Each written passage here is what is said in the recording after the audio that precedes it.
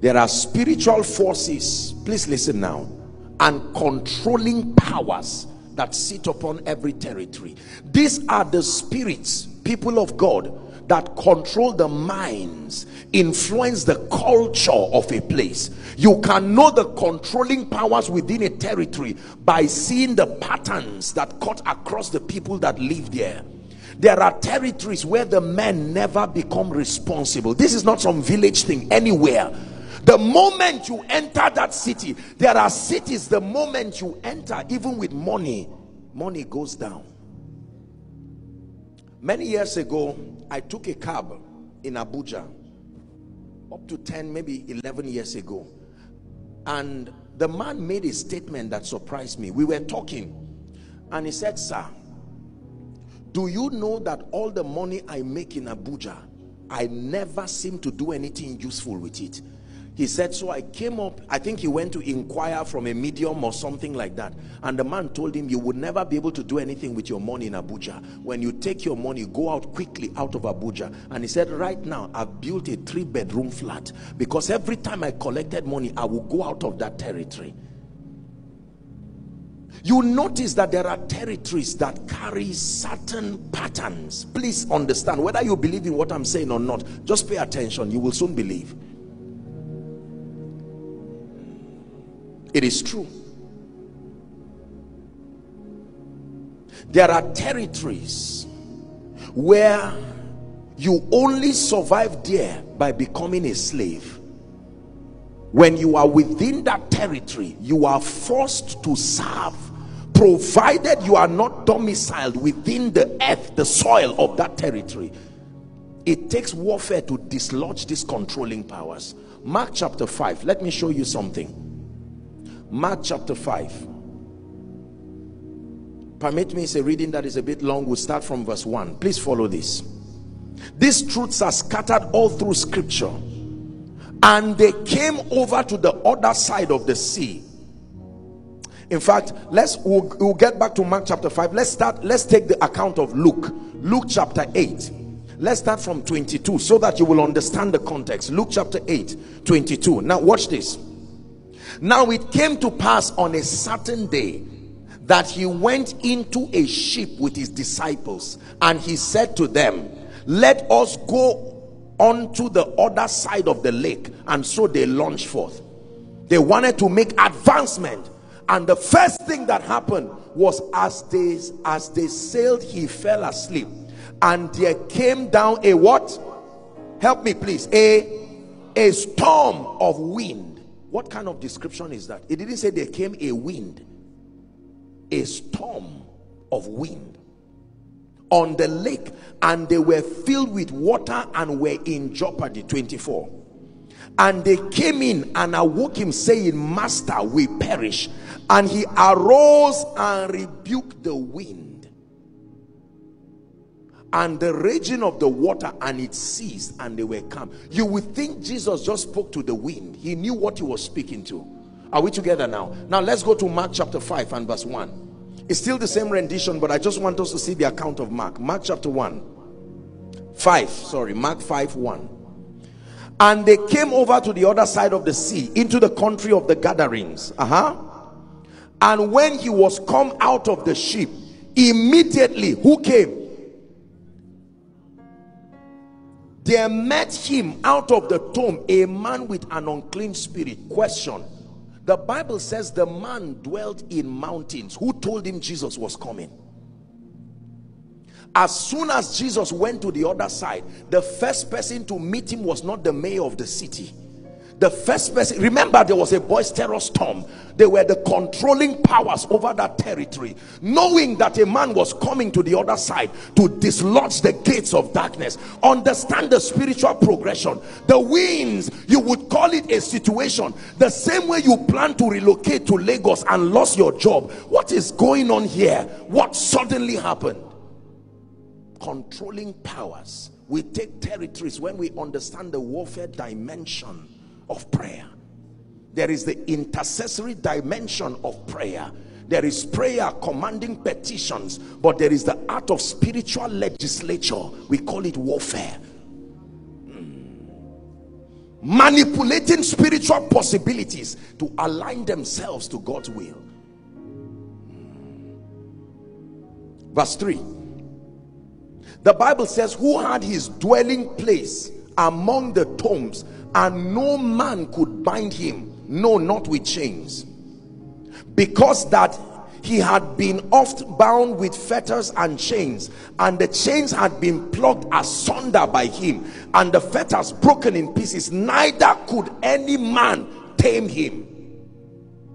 And always, night and day, he was in the mountains and in the tombs. Notice this.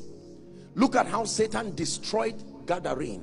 Number one, the controlling spirits found the spiritual voice that will later be the evangelist over that land and captured him. And the legion dwelt in him, took him to the mountains and kept him there. Controlling powers. Jesus says, let's go to the other side. And situations begin to happen in a strange way, and he rebukes it. And then as soon as he arrives, he meets a madman. And hear what the madman says, verse 6. But when he saw Jesus, he ran and worshipped him. 7. And he cried with a loud voice, saying, now listen please, what have I to do with thee, Jesus, thou Son of the Most High? I adjure thee by God that thou torment me not. 8. For he said, come out of the man, you know, the unclean spirit and all of that. 9. And he asked, what is your name? And he said, Legion, for we are many. 10. And he besought him much that he would not send him away out of the territory.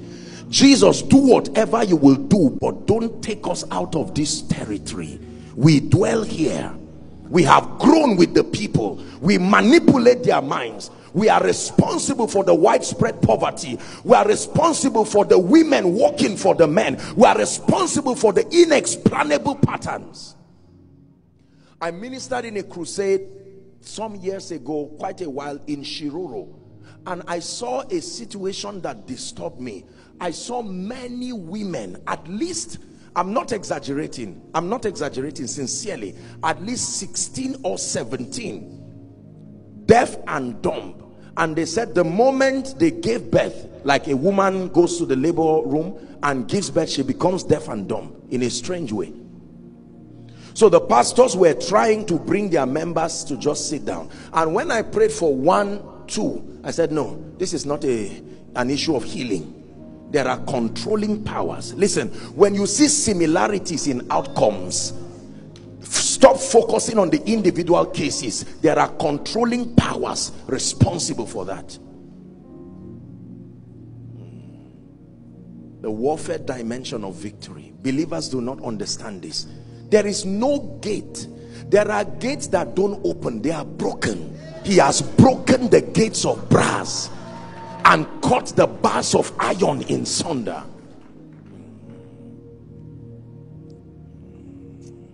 As any man who has attained a level of influence in any field, if he's honest with you, he will tell you he knows what he did. Whether it's in music, like Pastor Nathaniel, whether it is in business, they will tell you. You heard him just talking about you know, Zenith Bank and all of that. Now you will not see that part on TV. I walked for more than 1 hour on the streets of Zaria, from a point in town until I get to another town. I was praying in tongues and speaking over the city. I command the forces that come with the north, and boy, they are strong forces. Let me tell you this.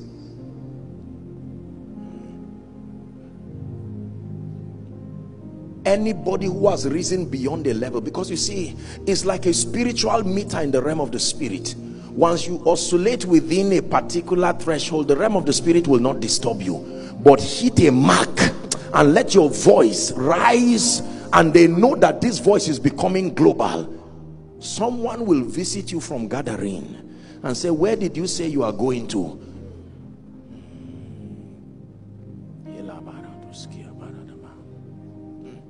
Hallelujah. I remember when I started ministry in Zaria, a number of people called me and said, man of God, your grace is more than this city. Where is Lagos, Abuja, I mean US, UK, which one is Zaria? I said, God just told me this is where I'll be in this season.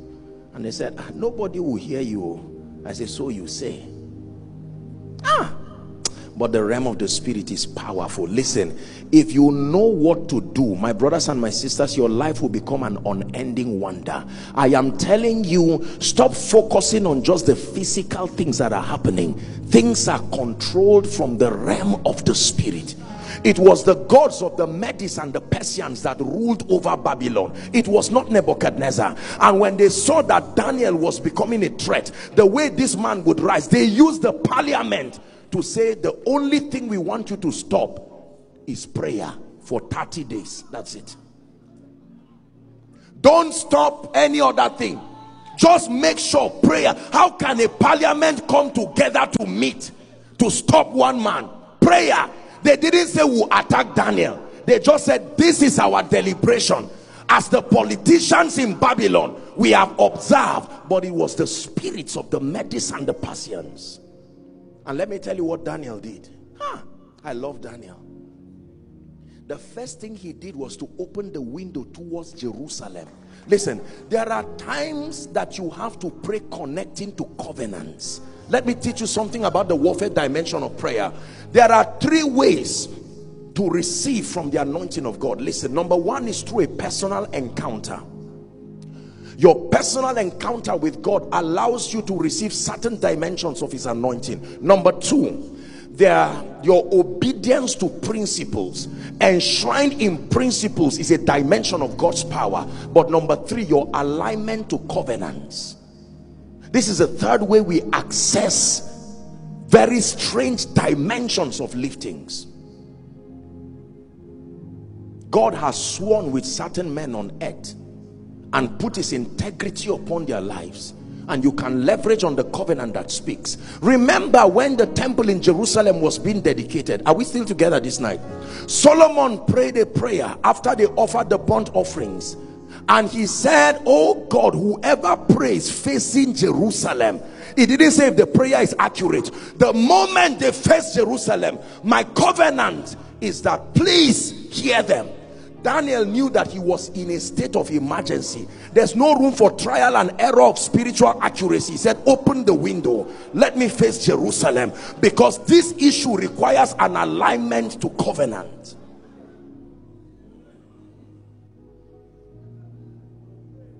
Are we together? Goliath was not a giant. Goliath was the bodily representation of a spirit. And so when David came to fight Goliath, Saul didn't say, where were you trained? He said, whose son are you? In other words, let me see the tribe you come from, because I understand that like minerals, there are spiritual allocations to tribes. When Haman went to discuss with his wife about his embarrassment in the palace, the wife asked him one question. She said, what is the name? Who are you fighting? He said, Esther. He said, you are finished. Esther is a Jew. Haman, your doom has come. In other words, didn't you have the brain to know you don't fight them?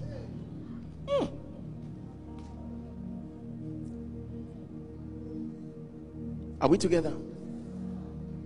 When Satan and Archangel Michael began to fight over the body of Moses, notice that Satan looked at Lucifer and said, the Lord rebuke you. He didn't say, I rebuke you.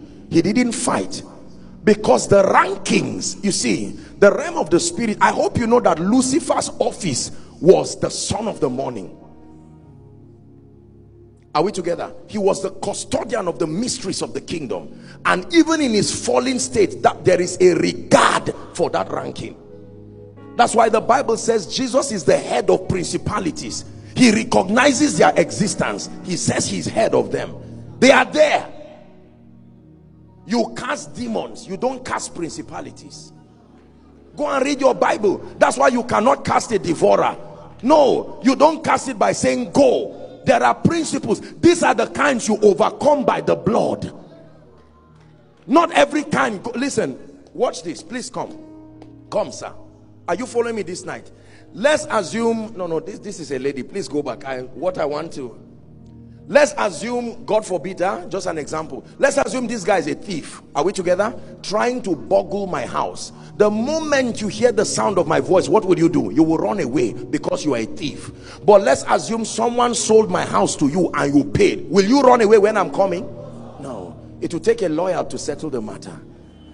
There are things that don't go just because you say in Jesus' name. Now, these are the forces that we engage with intelligence. Jesus did not cast sin out of you. As powerful, this is the word becoming flesh. And yet he did not cast that nature in his name.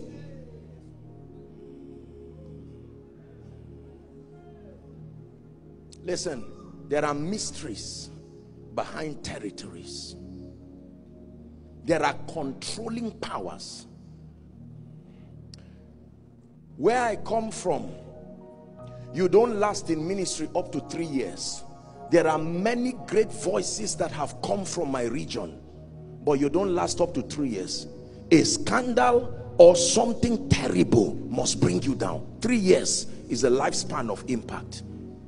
There are music ministers in this country who do not understand this, and you see that they rise, and respectfully speaking, they go down, never to rise again. For some reason, new songs never come again. For some reason, what makes me celebrate one album and then I ignore you? Oh dear.